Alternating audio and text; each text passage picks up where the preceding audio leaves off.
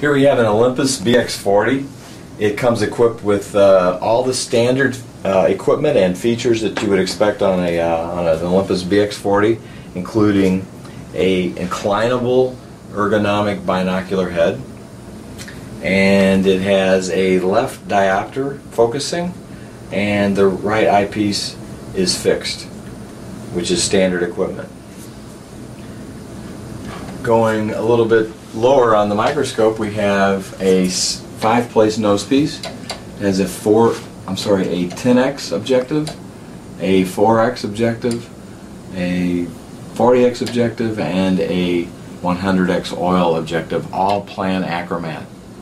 It has a ceramic stage, which is impervious to a lot of solvents. It easily cleans with a small amount of alcohol, like lens cleaner, and scratches even come off if you rub them just a little bit.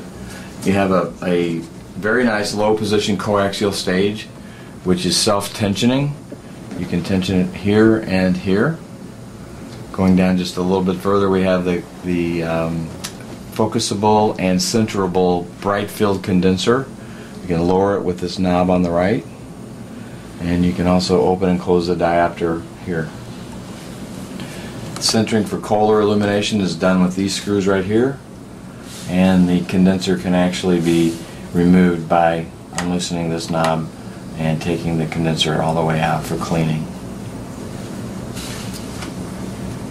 Just a little bit below, we have the field diaphragm, which is easily opening and closing this mechanism. It's got a nice little diaphragm inside, and then you have coaxial focusing on both sides of the stand.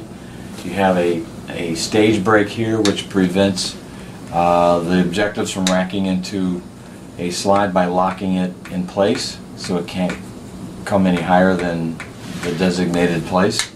And then on the right side you have a coarse tension adjustment, which is right here, which allows for you to adjust the tension on this drive.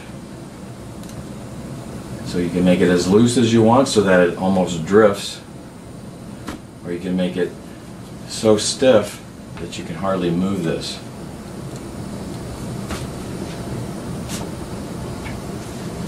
On the right hand side we have the on-off switch in the back.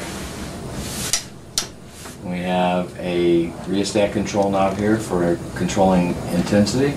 We have a preset lock also, so that if you want to designate a particular setting, you press that button, it locks in the intensity, so when you turn the microscope on and off the next time, turn it on, it will go to that setting. That's why they call it a preset. There's also an outlet plug available here, so if you're going to be doing any dual viewing and you need to have a separate outlet for the dual viewer illuminated pointer, you can plug it in right here. And in the very back you have an easily removable lamp housing, which makes it very convenient to change the bulb. It takes a standard 6-volt 30-watt halogen bipen G4 type bulb.